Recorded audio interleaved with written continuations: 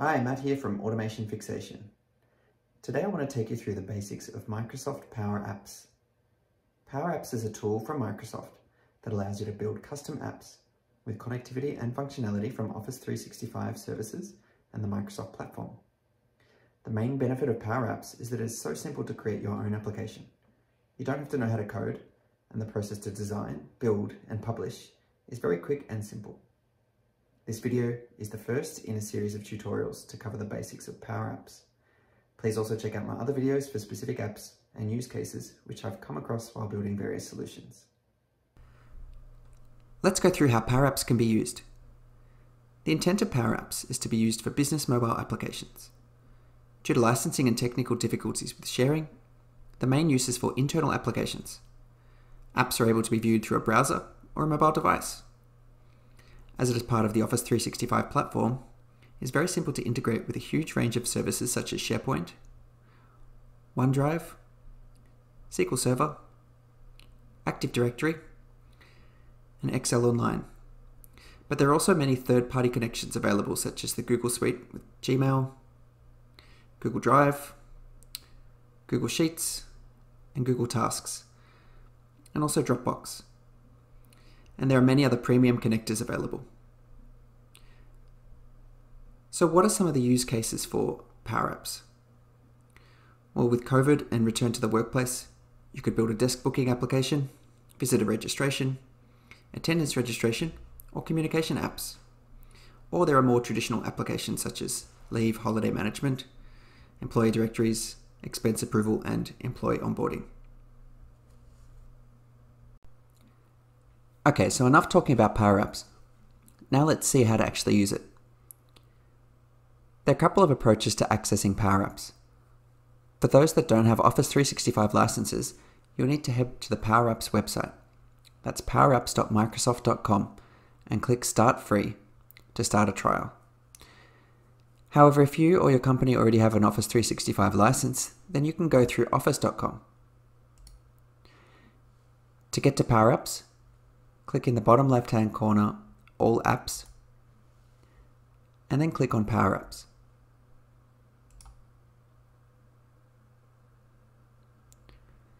So there are a couple of options to quickly create your first app.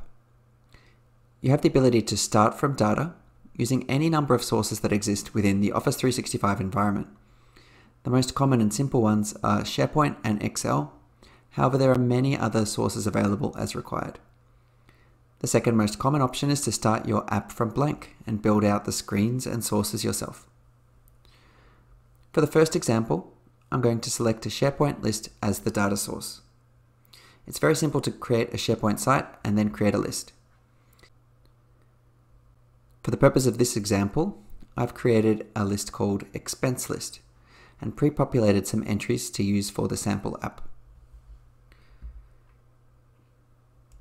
So back in Power Apps, I'm going to select the SharePoint option to start from data. First, I'll need to select the SharePoint site that I'm using for this example. Simply put in the address of the SharePoint site, click Go, and then select the correct list. Then click Connect.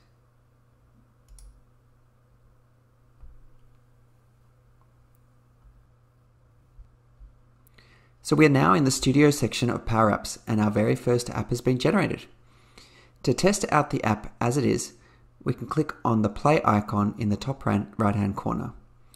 You can also use the F5 shortcut key to toggle between preview and edit. Power Apps has automatically added a number of default icons and functionality for our list, including a search bar to search through your list,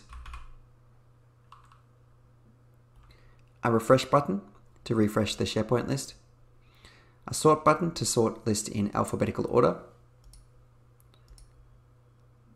and a create new item button to go through and create a new item in the list.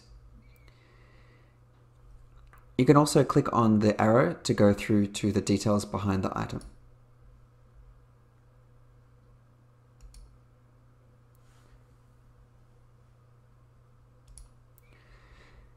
So now that we're back in the edit screen, An alternative to going into preview mode is to hold the Alt key on the keyboard to navigate through the application while in edit mode. As you hold the Alt key, you will see your cursor change and you're able to click on the icons.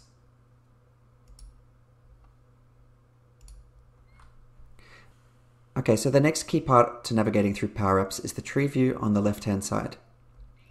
This is a view of all the screens and underlying controls within each screen. Controls are what Power Apps refers to as things within your screen. Some examples are your labels, texts, icons, and inputs.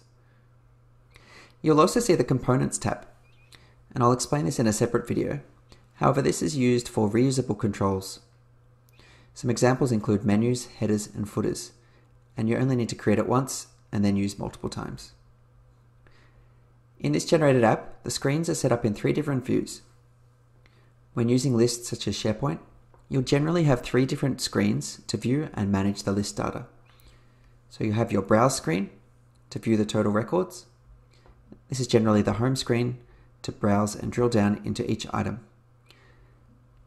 Then you have the Detailed screen. This is to view the details of an individual item when navigating from the Browse screen. And the Edit screen. This is to edit an existing item via the Detail screen or to create a new item via the Browse screen. A few useful things to note about the tree view is when you select the control on the left, it will highlight the item on the right-hand side. You can also do it the other way around and select an item on the right and view on the left. You can also double-click on a control to rename, and you can also adjust the layering to reorder and bring to front or send to the back. The next area of interest is on the right-hand side. This is the overall view of the properties of a control. For example, if you're selecting a text control, you can also edit the text here, or you can edit it in the properties. You can also update formatting, sizing, or colors. Another example is to modify the view of a list.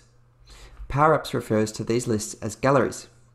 You can manually move around the content within the list, or you can select the gallery and you can change things like the layout. So say for example, I want to just show the title. You can click on title and it'll update in the gallery.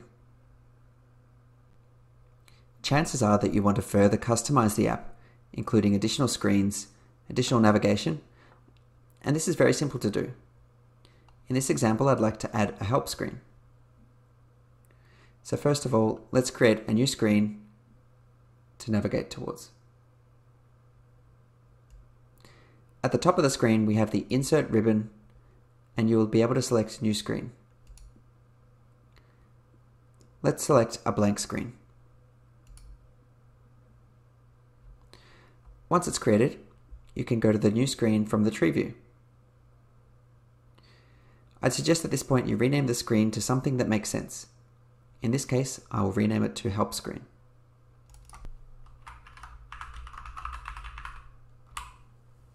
Now let's create an icon that will be able to navigate towards the new screen. Go back to your Browse screen and click on the Insert ribbon. And let's select an icon.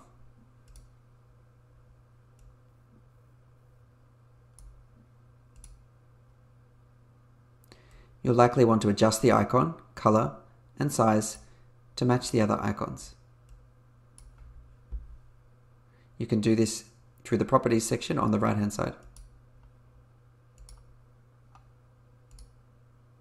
Now you can't click on the icon as it is, so we need to make the icon navigate to the Help screen.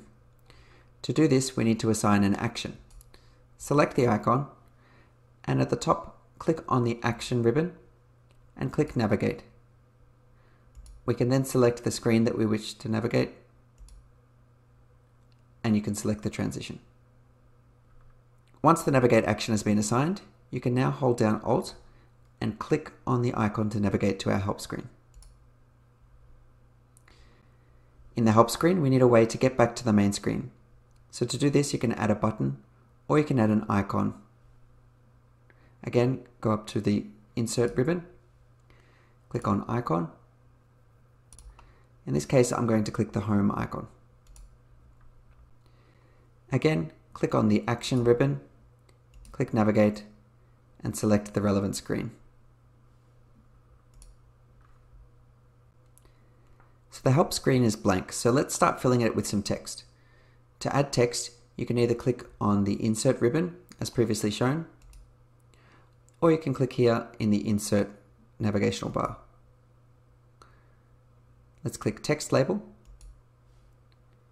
and we can move it to where we need it and type in some text.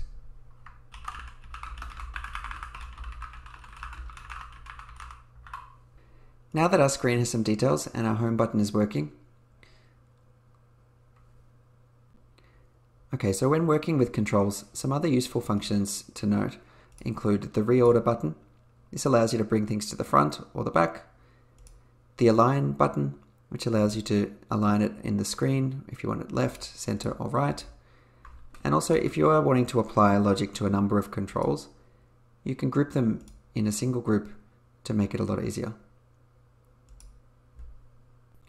So now that our screen has some details and our home button is working, let's click back through to our home screen. So we've touched upon this throughout the tutorial, however the formula bar is located at the top of the screen. This allows you to edit certain properties after clicking on a control. An example is by clicking on something like this text and updating the details directly in the formula bar. So if we want to make it look a bit neater, we can add in a space here. You can also select the various properties by using the drop-down menu on the left of the formula bar. If you're familiar with Excel, the formula bar and formulas themselves are very similar. You can click through the formula symbol to see formulas that are available for use, or for more information on each formula, you can click through to learn more to be directed to an external guidance page. So you now should have a fairly good view over the basics of the Studio when editing an application. There are a few additional areas of the Studio that will be of use. So on the left-hand side, we can click here to expand, and we've already gone through the tree view, we've gone through insert. So now let's have a look at the data tab. So in this screen, you can see all the data sources that are feeding into your application. So an example, if you've got a SharePoint list here, you can also refresh this manually here. If you have any media in your application, you'll be able to see a summary of the media here. So before we lose anything, let's go back to save and save this version.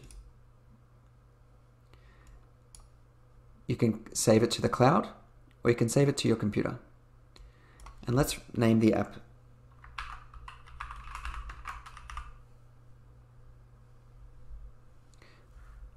Once you're ready, click Save. Once you've saved the app, you have the option to share it with other people. So click on Share, and you can select their name and you can share it to them. The users must have access to the SharePoint list in order to view the data. Alright, and then in this screen you'll see the link that directs you straight to the app. And here we have our app. A fully functional SharePoint integrated app. And that's everything. If you found this video useful, make sure you subscribe to the channel. And feel free to leave a comment if you're interested in seeing something specific covered in a future video. Thanks for watching, and we'll see you next time.